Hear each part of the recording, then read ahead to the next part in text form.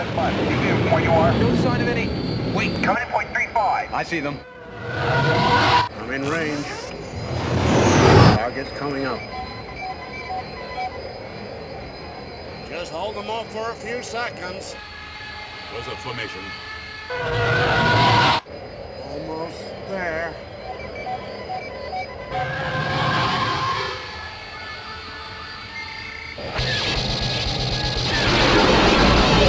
Let it loose. They're right behind me. Almost there.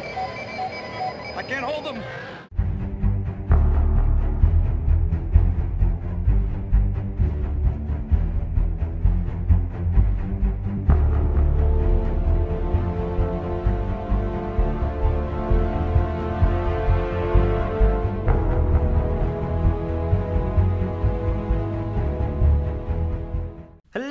Welcome to these Company Gaming Collectibles, and today we're looking at a 1 in 72 scale Bandai TIE Fighter kit.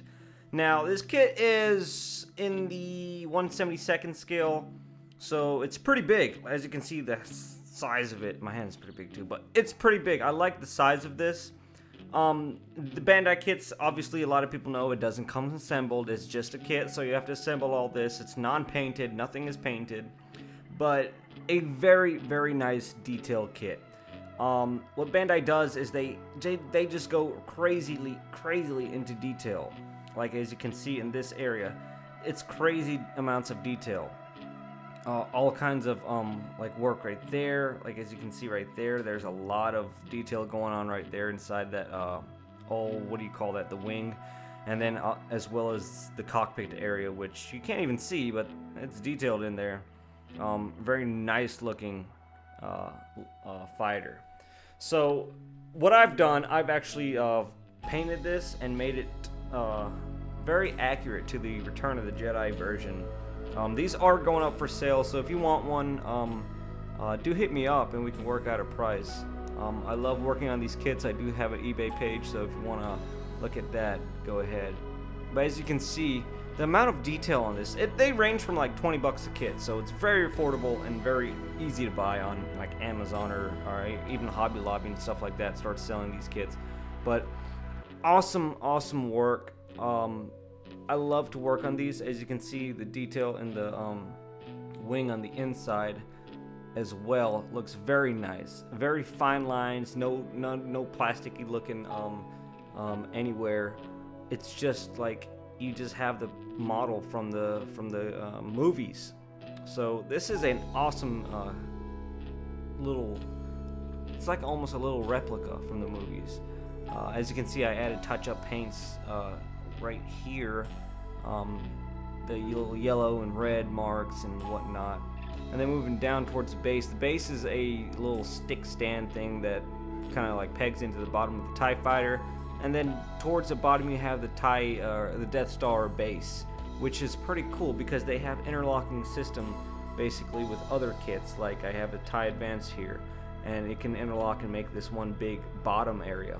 It also comes with a little tiny TIE Pilot, which is pretty cool. A 1/72nd scale. He's not that great in posability, but once you have him in this pose, he stands really awesome. And then, as you can see, I painted the bottom too as well. Going towards the back of the figure, let's move up towards here, and there's the back of the figure. As you can see, all of that detail. It just looks awesome. It just looks awesome when you weather it and you get it complete. It's just amazing. I've added LED lighting to my other one, my TIE Interceptor, just as a work to see what happens. And it didn't go so well, but a lot of drilling holes, and it didn't get that successful for me. I got a lot of work going, but that's pretty much it. You can also pose this at different angles with the stand. The stand pops out, and you can like make different angles out of them, and you can tilt and turn and make it all cool looking. And I love these little laser beams that blasters that come out of the TIE Fighter. You can just peg in and peg out, as you can see right here. Out, and it's so easy to put in and put out. The fluorescent glow of it just makes it look even more better, and just a wonderful kit. If you're looking forward to getting a kit like this, I would say go ahead and get it. It's an amazing kit. you can really do some work with these kits. They're really awesome. I love them. They're great in likeness to the movies and likeness to everything. So once you have your paintings to go down, you can really make a real good masterpiece out of this. As you can see, the details in the you can't even see inside the cockpit, but there's a TIE pilot inside the cockpit. It comes with interchangeable parts like the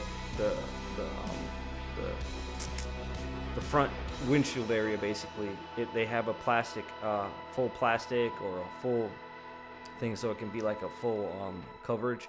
But I just leave this because in the movies they had it with no glass or anything in front, because that's will reflect with the cameras, and back then they didn't want that. So I put in the original look to it, so I like that a lot better too.